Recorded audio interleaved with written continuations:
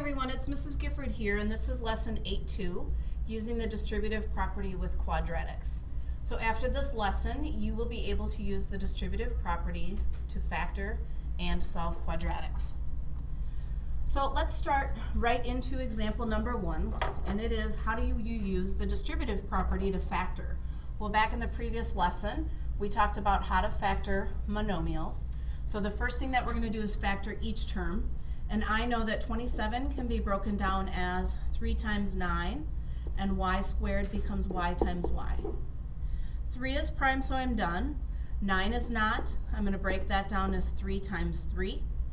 So I have 3 times 3 times 3 times y for the first term. The second term, I know 18 is broken up into 2 times 9, and then we have the y. 2 is prime, 9 is not, so I have 3 times 3. So my second one, my second monomial, can be broken down as 2 times 3 times 3 times y. And like the last lesson, we look at what they have in common, and in this case, they each have 3, 3, and y. And when we multiply that together, that becomes 9y. So the greatest common factor of each of those terms is 9y. So what we're going to do from here is take each term, and we're going to divide each term by 9y. So from here, I know that 27 minus, I'm going to bring my 9y out. We're factoring it. So 27 divided by 9 is 3, and y squared divided by y is y, plus 18 divided by 9 is 2, and then those y's cancel each other out. So completely factored, this is 9y times the quantity of 3y plus 2. We use that distributive property to factor out that greatest common factor. Okay, so let's do the second example, or some more directions. It says, when can you factor by grouping? We factor by grouping when it's a polynomial and it must have 4 or more terms.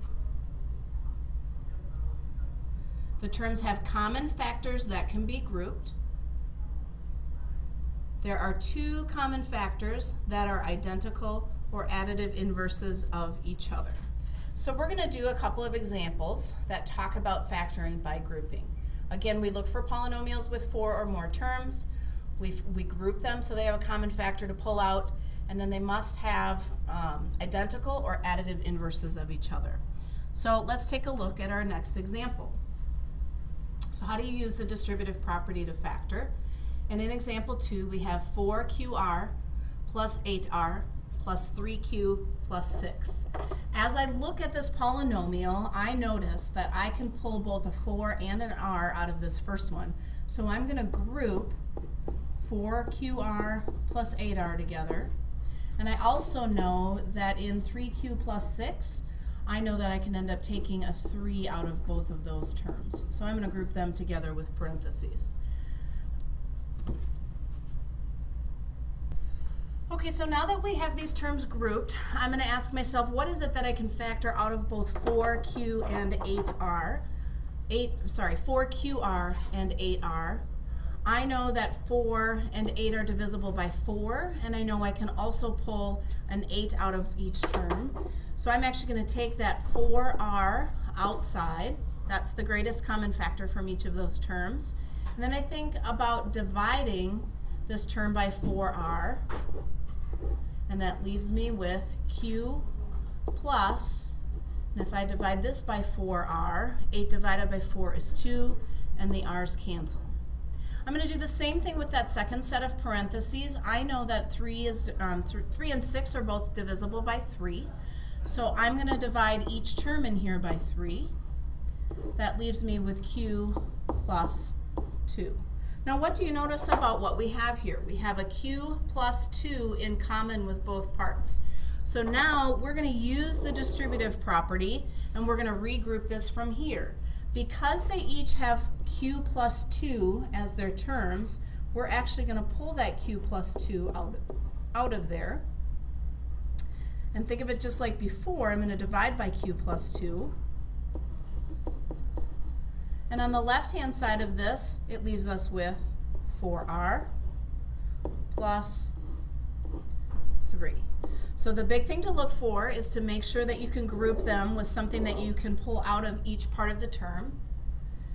Find their greatest common factor, and then the goal is to have something left inside those parentheses that they both have either exactly the same or inverses. And actually the next example that I have is one where it's going to be inverses. So here's example number 3. We have the expression 2mk minus 12m plus 42 minus 7k. Again, when I look at this first term, I know that I can take a 2m out of both of those. And when I look at this second, the third and fourth parts of this polynomial, I know I can divide them each by 7. So again, I'm going to group them.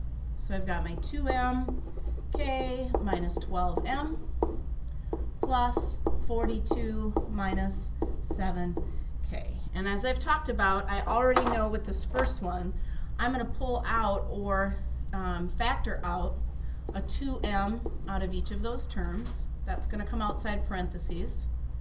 My 2m's cancel, and that leaves me with 12 divided by 2 is 6. So inside the parentheses with this first part we have k minus 6.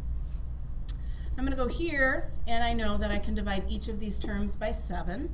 So again, I'm going to pull that 7 out, and then I have 6 minus k. Well, what do you notice about what we have inside the parentheses? It's the opposite of what we have in the first one. So I'm actually going to keep the first one as is, and then instead of pulling out this positive 7, I'm actually going to change it so we divide it by a negative 7. So 42 divided by negative 7 is negative 6, and then negative 7 divided by negative 7 gives us a positive k. Now, why did I do that? That's because now I've created the same thing inside parentheses. Commutative property says I can rewrite this one. So they each have this k minus 6.